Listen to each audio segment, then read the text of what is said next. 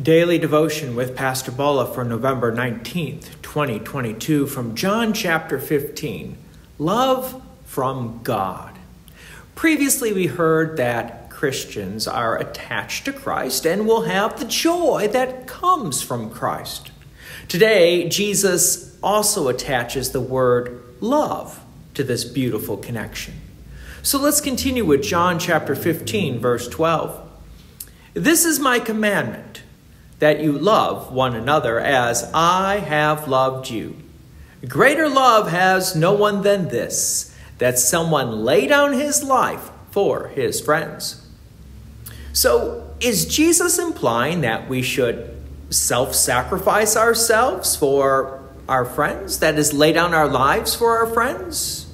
Well, Jesus is going to be doing this when he dies on the cross for the forgiveness of our sins. Remember, Jesus is the ultimate fulfillment of love.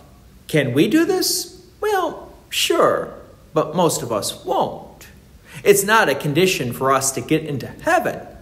But consider the men and women who serve in the law enforcement, fire protection, or the military, who do lay down their life for others as they serve other people. Verse 14, you are my friends if you do what I command you. No longer do I call you servants, for the servant does not know what his master is doing, but I have called you friends. For all that I have heard from my Father, I have made known to you. And notice the change of relationship from servants to friends. So what's the difference? Well, the answer is faith. Consider what Jesus says about his friends, knowing that the Master, who is the Heavenly Father, and what the Master is doing. Not that we know all things from the Heavenly Father, but we know the salvation that God has given us through Jesus the Christ. This is God's plan of salvation, and we know it. Again, faith is the key here. So to reject Jesus is to reject the Heavenly Father. So Jesus then continues, verse 16.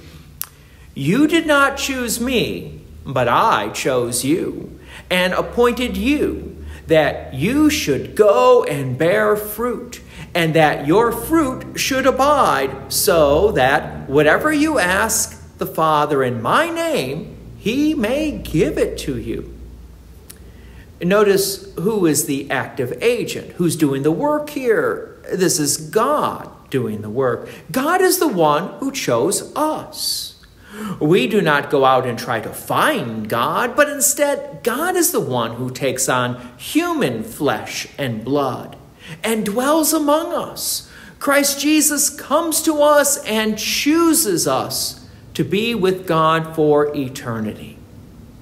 Jesus continues, verse 17.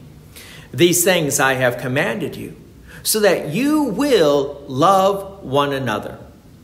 So we are to love one another. So consider it this way. God is love. So we first receive love from God when he chooses us and claims us as his own.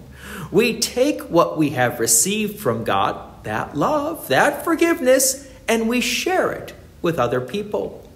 We take that love and forgiveness that God first loves us, and we in turn love and forgive other people.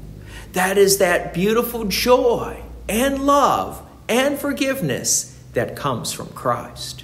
God's peace and many blessings be with you, and thank you for listening. And please take an opportunity to share this message with others.